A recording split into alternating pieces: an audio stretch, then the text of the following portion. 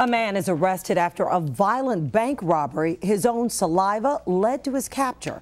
Federal agents say a DNA match led them to a man who allegedly shot a bank teller during the robbery. That crime happened in April at a branch of the State Employees Credit Union not far from Charlotte Douglas Airport. Reporter Mark Boone is live at 6 from our mobile newsroom in West Charlotte. Mark? Yeah, Sonia, we're talking about a bold daytime robbery. Customers actually hit the deck here after the teller was shot. Now we're learning the suspect's own saliva led to his arrest.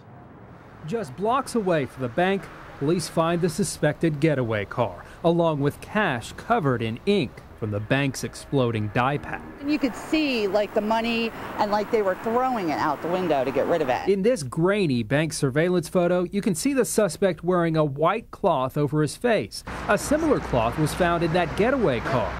And now, months after the robbery, investigators say a saliva sample taken from that cloth and the car links 22-year-old Demetrius Starks to the crime. He wasn't there. This is not a crime that my son committed. Stacey Starks tells me it is a setup. I definitely think it's a lot of stuff mixed up. His girlfriend cannot believe it either. But the feds say the suspect's saliva was also found on the street surrounding that blue Honda.